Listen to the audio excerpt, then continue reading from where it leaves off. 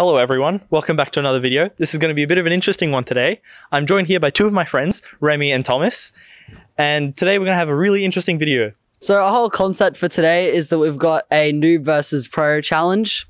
So we've got Tavi, who's our rocket expert, who kind of knows what he's doing. Kind of. But he's limited on a budget, so it's with a twist. So he has a very limiting, or will it be, budget of $10. So we'll see what he can do for $10. And Thomas and I have no idea what we're doing. We've never built a rocket before. I haven't even really launched one before. But we have an unlimited budget. So it'll be a good test to see if, when making rockets, you're really limited by the amount of money you have, or if you can do anything for $10. What do we think is going to happen? A crash and burn, really. Yeah, that might happen. Now we'll move on to planning, where we'll each talk about what we want to buy and like how we're going to make our rockets. And we'll go buy some stuff later. We'll see how it goes.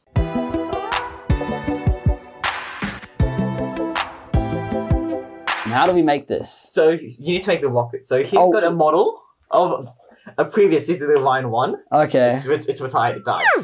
So we need a tube for like the body. A cardboard tube. Cup maybe. Cup thing for nose cone. We need some straw. Yeah, we need straws for like to guide it on the thingy. Launch rail. So for the fins. The fins, yeah. Balsa wood's good because it's really light. So cardboard or balsa. We need some epoxy probably. Yeah, I don't know what for. It's just good. I was gonna draw a diagram, but we've kind of got that to go off. So we've got this. Oh, the parachute. Yeah. Oh. Okay, so. Okay. So Elastic. we've got elastic. This is a longer list than I thought it would be. We don't have anything to attach the Elastic. We need something to attach the parachute on with. So something for parachute. Just a plastic thing. We're gonna have to. I don't know where we're gonna find that. Is that it? That should be everything we need, right? Yeah, I think so. We're getting rocket engines. They're not included in our budgets, by the way. Okay, so Tavi doesn't have to pay for his rocket engines. Which ones are we using? B64. Yeah. Okay, I only have a $10 budget, so this is going to be a bit of a challenge, but I have an idea. The whole plan is going to center around a big body tube, right? I'm going to buy an extra long body tube, and then what I'm going to do with that, I'm going to cut it. So a section of the body tube will end up being the rocket itself, and then the rest, I have all this lovely spare body tube that I can use to build other parts of the rocket. For instance, I can use it to roll up and make a smaller body tube for the engine mount. I can also use it to roll up more body tube and make centering rings like this. And then there's my body tube and motor retainer. Now, to make the fins, I can also use the body tube using a technique known as tube fins. So essentially from a side view, it would look something like this. You have 2 extra tubes, or 2, 3, 4 extra tubes on the side that provide stability. Since I have such a long body tube, this is easily doable. For the nose cone, I'm probably going to use something like a plastic champagne glass. I've used those before. And to make the shoulder for that, I'm probably just going to use also a section of the body tube because it's extra long. To make the parachute, I'm going to use a plastic bag, and that should be about it.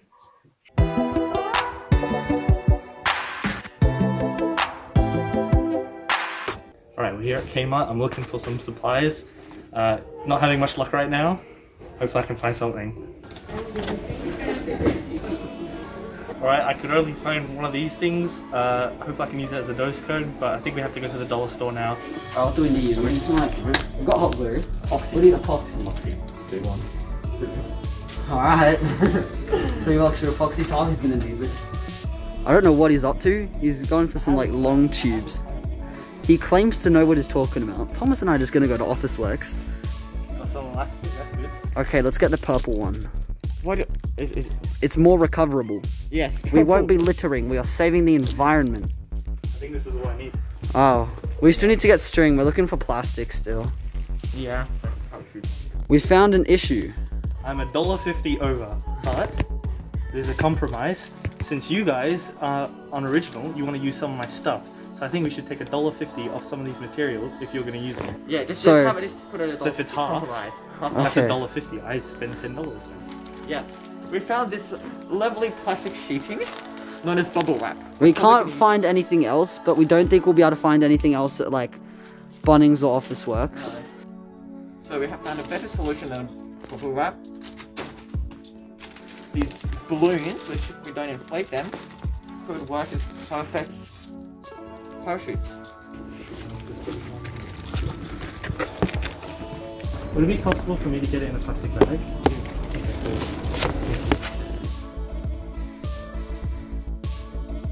Alright, we're looking for a cardboard tube at Officeworks.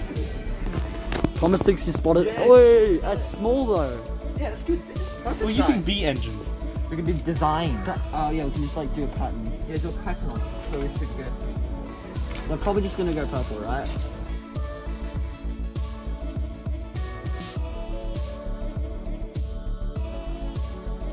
We're in Bunnings now. We're gonna go find some balsa wood. Make our pins. Yeah. We're gonna make pins. Tavi knows exactly where to go, so we should be fine.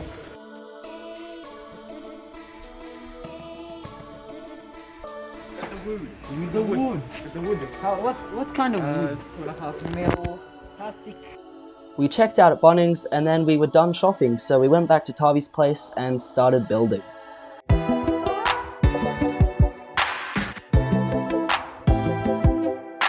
Alright, we've got everything we need.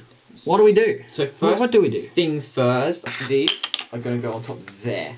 Oh. So if we That looks- cut that. That looks really. It looks like really it's not wonky. gonna work. Why would it not work? Because there's like sharp. Just a tiny bit more drag. Tubby's using the same ones. We'll be fine. True. First things first. We make the engine mounts. Okay, how do we do that? Thomas then had to explain to me how an engine mount works and how to make one, as I had no idea how to do either of those. I then started work on the circles that hold it inside of the rocket, and Thomas made the engine mount tube itself, and then he started work on the fins. Alright, so it's the next morning. We're gonna finish our rocket and then we'll finally let Tavi build his. So we'll just see what we've gone over for now. So currently we've made the engine mounts. So we'll hold the engine normally in place. Hopefully. But we kind of need to like work on an engine block really.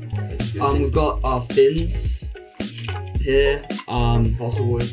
Productive. That took us 2 hours. At least. Now all we've got to do is Engine block. Like glue on the fins, put on the cone, and then we can start making the parachute. So we've finished putting in the engine stopper so that it doesn't fly out and it's flying, hopefully, only. And so we just started working on our parachute. So we've already measured out and like punctured like 8 holes, I think. Yeah. So now we're just trying to find a good length of string or elastic to use, and then we'll put it through all of the holes and tie it together for one thing. So we have just finished making our incredible parachute with our lovely helium balloon. We're pretty much done now. So Let's attach everything. all we've got to do is put everything together. We're not gonna like have to glue these strings into our rocket body because of the way that we're putting on our nose cone. There's kind of like big gaps here, like right there. So our plan is we'll probably just do a hole and make it go through. Probably not all the way to the top because that's where it's properly sitting on, but that'll work pretty well.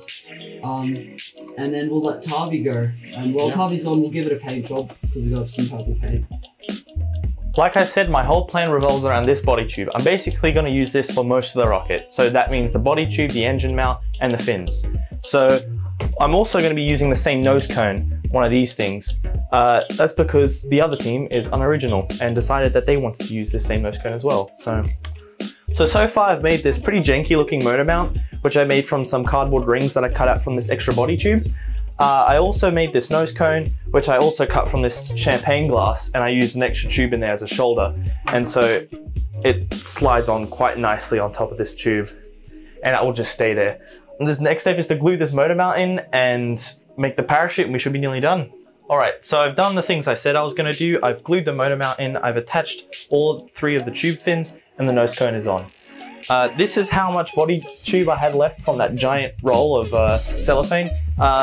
And the next step is to make the parachute. Now I was going to use the plastic bag that I bought with the products. I explicitly asked for a plastic bag, but I realized I can just use the cellophane that came with this tube. So, okay, so change of plans. I tried using the cellophane material as the parachute, but it turns out it rips really, really, really easily. So if that were to deploy at apogee, it would just rip and then the rocket would crash. And that's not what we want. So instead, I think I might use this plastic bag again, and hopefully this won't rip. Hopefully it's an easy enough material to make a parachute out of. All right, so this is what I've done so far. I finished making the parachute and I attached the shock cord to it. So the plastic bag looks like it would work. I use duct tape for all the string attachments and stuff like that. The next step is to attach it into the rocket. I'm going to do it by using this piece of cardboard and a lot more hot glue. Alright, so after attaching the parachute and finishing everything off, the rocket's actually done. So, as you can see, I've got some launch lugs on, I've got the fins on. As the rocket launches, hopefully these fins could keep it stable and hopefully the center of mass is in a good location. I added a little bit more glue to the top of the nose cone to try and get the center of mass as far forward as possible, since that's the most stable position. The nose cone is not actually attached to the rocket, so as the ejection charge goes off, the nose cone will just fall away, and it's landing in grass, so it shouldn't break or anything like that. And then here's the parachute. It's attached to a shock cord, and it's all folded up here, and yeah, hopefully it works. Before going out to launch rockets, we did a quick igniter test to make sure my new 12-volt launch controller works. Finally, we did a quick weigh-in of our rockets. Mine did pretty well, weighing in at 54 grams, but the same couldn't be said for Remy and Thomas's rocket, which weighed in at an astonishing 119 grams.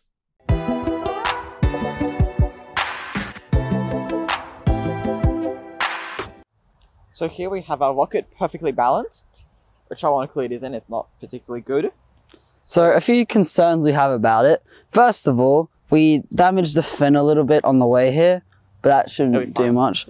The weight is a big concern. As you will have seen, it's like over twice as heavy as Tavi's rocket, so that's a big concern. But in terms of strength, it should be a lot stronger than Tavi's. Also, another concern is the parachute not quite working. Doing some original flight testing, it wasn't the best parachute, but we'll see how that works. I'll try to catch it. That still counts as full recoverability. It does. If you get it back down in one piece, that's recoverability. Yeah. So it's reusable. Yeah. We think it should do pretty well. Should the engine work? Actually, no. I will say, one thing I'm scared of is this like engine block and stuff not working. Yeah. But Tavi used only hot glue for his and he seems like happy with it. So he'll know what he's doing, so it should be fine. Alright, so here's my rocket. I currently haven't named it, but it's pretty scuffed in some ways. So my main concern is this misaligned motor mount. It's like very slightly misaligned, but especially with these standoffs and these launch lugs, I'm worried that it's gonna go, you know, pitch over and start corkscrewing, and that could be pretty ugly. Other than that, the parachute should hopefully work unless it melts. And I hope these fins will be enough to stabilize it. So I guess we'll go set it up and launch them.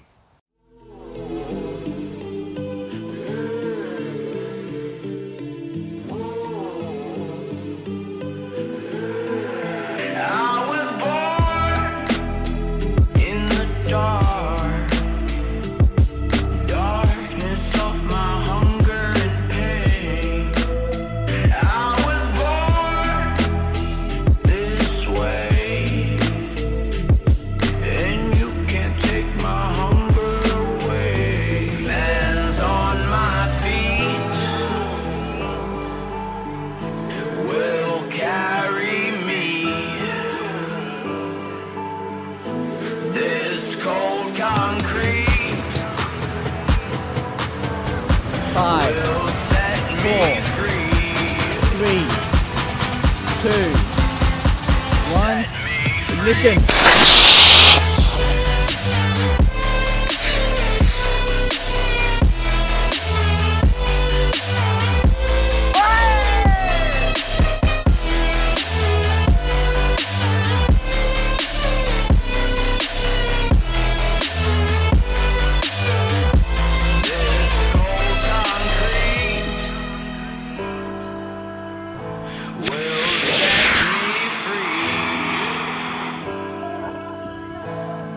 Set me free. Everyone's searching for a purpose in life. A house for a home with some kids would be nice.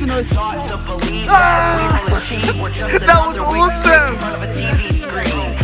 No, that was so awesome to look at. Because if I try and I fail, what will my friends say? In a world full of hopes and dreams, I get nightmares every single time I sleep. Let's take a look at it. Any damage? Any clear damage? No damage. How's that fire?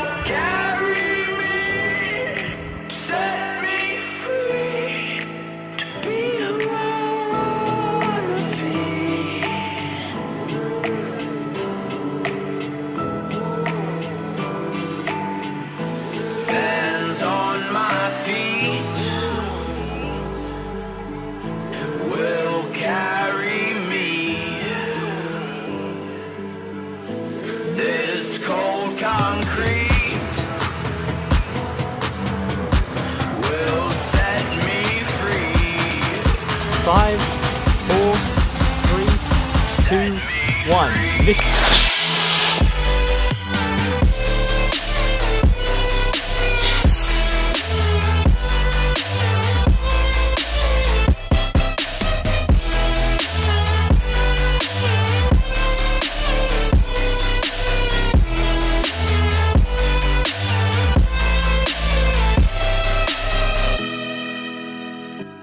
So, as you can see, my rocket went quite a bit higher than Remy and Thomas's rocket. However, they were actually successful in recovering their rocket. My rocket ended up lawn darting into the ground because the parachute failed to come out of the body tube.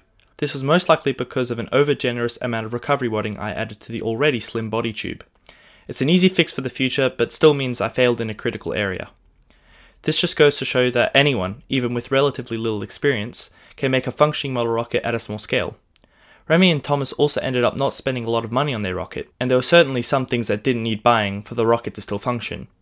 I hope you enjoyed this slightly different video. Until next time, see ya!